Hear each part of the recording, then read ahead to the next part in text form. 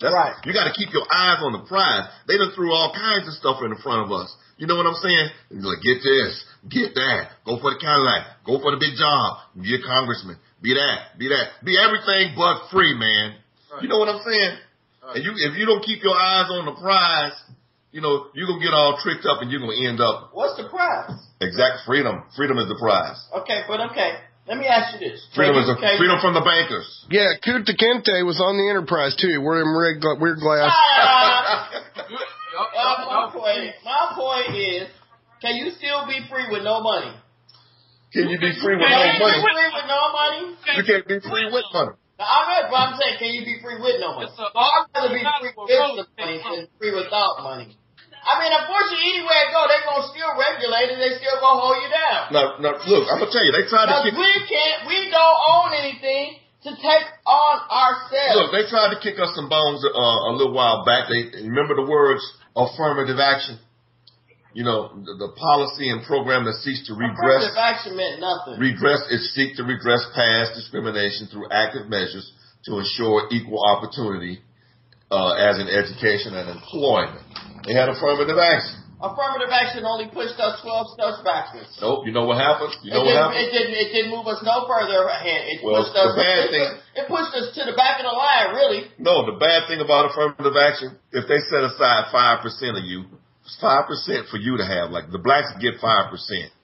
That meant that 95% was going to the whites. You understand what I'm saying? And then they usually didn't even meet the 5% thing, the quota. But again, that's what I say. Affirmative action did not do anything for us. And then things got a little uptight. Things got a little tight, and they said, and then the white folks started saying, this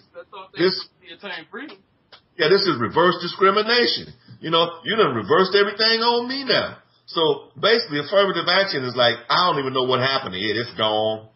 California, they banned it completely. And it wasn't no recourse for when the real power infrastructure said, this is how we gonna bark back. This is what we gonna do. And Ronald Reagan and George Bush, they really started coming down on affirmative action and quotas and everything in their administrations. And then they also came in with the drug war, and prisons for profit at the same time that they were bringing down quotas and affirmative action. Yeah. I'm sorry I cut you off, but just how you're saying right now, it was still the same thing, because do this and get these breaks, get these tax breaks, get this, you get all these incentives for putting one brown person around all these other people. So it was BS from the beginning, but it really helped those who thought they had a shot at the American dream. But that was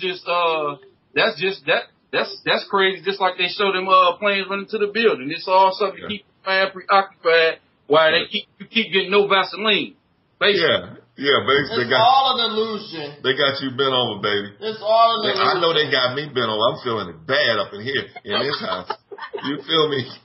I want to see my grandkids and everything, and I can't even make a move, man. That's how much money I got. You know what I'm saying? And they suddenly sending letters to the house trying to shake me down for even more money. You know, Ray Golf, are you there? Yeah, I was looking at calling and see what was going on, motherfuckers. Stupid niggas. Okay. That must have been somebody from the administration. All right, he's not free. He's not free. Yeah. He's not free. Well, anyway. Well, no help. He need some help, Mom. We just had the anniversary of 9/11. I mean, 10 years after. You know, is America a better place? You know, is the dream still alive in people? That's all I'm asking. Even though it was hype, who's still feeling it? You know, I mean, call in somebody to tell me that the dream is still alive, that you're still feeling it. You know, if you're a Mexican or whatever, and you feeling like I can make it here, I want to hear somebody say it's still alive. Where's Crow? Where's Crow? I don't feel like I feel like I could try to tread some water or try to maintain, but I can't make it. Cause before you make it, they gonna take it, and before you make it, they gonna eliminate your ass. Right. Get Arnold Schwarzenegger to call in. He made the American dream. Yeah, I've been looking on the websites, and they got Arnold Schwarzenegger listed as the next president. Wow. They got him listed as the 45th president, right behind Barack Obama. And he can't spell United States. Ain't that a bitch? Right. Oh, you gotta watch that language on the radio. But sorry. I'm just saying, is America a better place? You know, when all of us, including grandmothers and young children, must either go through a body scanner that reveals the intimate details of our naked bodies, or ensure an enhanced pat down, or endure an enhanced pat down during which our genitals will be touched in order to get on an airplane. You know, Kevin Allen, are you there? Caller? Oh, sorry, One Iam. I had a microphone issue. Oh, okay.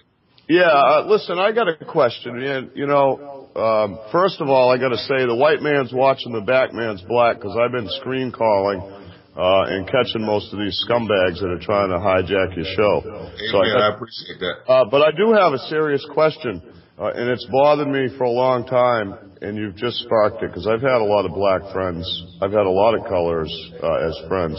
And it... Do it with the regular mic. Oh, okay. Here, I'm going to shut this off. One Iam. I didn't realize I was wired. I'll end the call and keep talking on them.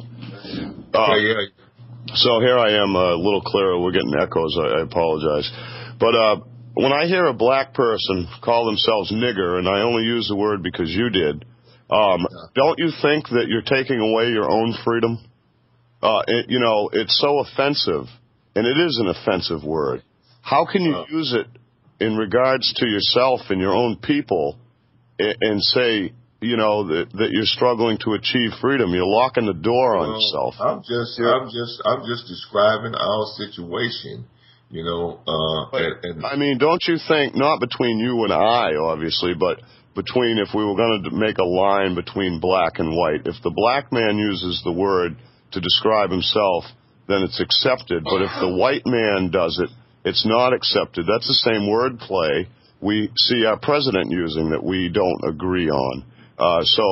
You know, some clarification and maybe not using the word at all by anybody would be the way to get a little closer to that freedom that we're... You know what? It's not really about the word. It's about the thought. It's about the mind behind what's going on. You could never use the word again, but people still feel the same way. You know? And you might as well go ahead and use the word. You know, I'm not afraid of any words per se. It's kind of like when I call myself an asshole. It takes away your power to call me one. Yeah, it really does, doesn't it? Yeah. Yeah, but I just, you know, I never understood that. You know, how we could ever think white people, because I don't think anyone should call anybody that unless they are one. And I've met white, you know. Well, I really didn't call anybody that, but I'm just saying that, like I said. Go ahead. I mean, you know, and again, not between you and I, because, I mean, we think pretty close to alike on how you should treat people. But if you took the stereotypical white man and black man, shouldn't they both use the same words and have the same meaning for those words? I don't. Yeah, you're free to use nigger if that's what you want to use. Yeah, I mean, but we still have that power struggle. I mean, you must agree that if a white man came down through your neighborhood right now and started saying nigger, he might not come out the other side without bullet holes. Yeah, some people would be really opposed to that, this, that, and the other. His white friend. Yeah. You know, exactly. I agree with that. Put that out there because I think that it hinders that freedom that we're all looking for. I think it keeps that line of between, if we were going to make a line between. Yeah. Joey Diamond, are you there? Yeah, I'm here, brother. What's going on? Hey, not a whole lot. You want to make some comments on this subject? No, I just wanted to hear a little clearer, and if I had something to say, I wanted to be right to jump. Okay, well, we'll just... Guys are tearing it up. I made one little statement in the chat room saying I didn't realize it was so crude here, and I got Sarah Connor telling me it's not. Is she new, or is she part of your crew? She's a part of one of my listeners, Okay. Sarah Connor. Right on. Yeah, I was playing around, Sarah. I'm a big joker. I was just playing.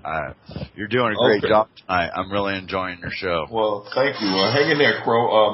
Joey Diamond. We're going to the Crow. The Crow, are you there? I'm here, man. How you doing? I want to hear. I'm doing great, man. I want to hear you tell me about that American dream, man. Tell me that it's still alive and that everybody can get on and get it, man. That everything ain't. Okay, I want to tell you something, Juan. Yeah. You're one of the luckiest men that I've ever met in my life. Well, you really are. I could agree with that. Because if you didn't have Debbie, I don't know what you'd do. Right. I really don't. Right. She is the stabilizer for your ship. She's the engine. She's the stern. She's all of it. You know She's got her head so on straight. And here you are. No, I don't. I mean, me and him, we debate all the time, though. We debate about different things all day long. We had a screaming match last night about, what were we talking about last night? Last night? What were we talking about? Oh, voting. We were discussing voting last night. Was any good so, I guess, you know what, everybody interprets things in their own way. Nobody's actually right and nobody's actually wrong. You understand what I'm saying? It's all about how you interpret things. And, you can't say I'm right, and you can't say, I can't say he's wrong. I can't say anybody that calls me is wrong. All you can do is listen to what people are saying and respect what they're saying, because everybody has an opinion and everybody has a thought process of how it should go. And maybe you can learn something from what other people are saying sometimes, and maybe you can. And it's good to actually debate. A healthy debate is good for you. Yeah. Oh yeah, I agree. I agree with that totally. But the problem is one, he just wants to live in the past all the time. Things are, he's like not in the past. He does like controversial subjects. Crow thinks the things that I'm talking about, prisons for profit, war all over the planet and everything. But it is the factual of today's comment. These are things that are in the past. He's seeing a whole different situation than I'm seeing. Well, Juan, let me ask you something, Juan. Yeah. You retired from a good job with General Motors, am I correct? Yes, sir. You draw a pension. Yeah. Okay. How much more American dream would the average person want? That seemed to me like that was a pretty good deal. Yeah, that was a pretty good deal, but it's then, one more question. If you could change everything in America to your particular idea of how it would be, what would it be? Yeah. Oh, man, I would have to really sit down and study that, you know what I mean? I'm so engrossed in the problems and the issues of America today that I haven't really sat down and thought of what I would do if I could change, because I just don't have that power and that muscle. I can't even wake people up to help me change the things I want to change. If we would just all adopt together, we're all in this together, whether we want to, bump shoulders or fight each other or do all of that. This is an America for all of the people. Our slavery has been going on from the beginning of time. And America tried to correct this wrong while slavery's still going on in the rest of the world more than it ever has before in history. Slavery's still going on in America. Nobody wants to talk about that. All they want to talk about is America's past in slavery. We're not talking about America's past, Crow. We talk about American slavery today.